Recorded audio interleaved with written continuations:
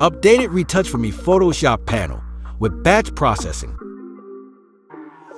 When no image is open, start panel from the menu.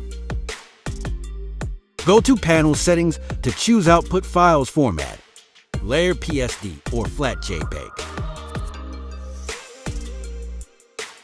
Select Plugins to run and click Retouch button.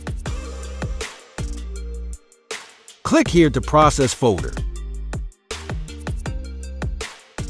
Files from the selected folder are opened and processed one by one. If you choose PSD format, you can make quick edits, adjust layers opacity, or add masks.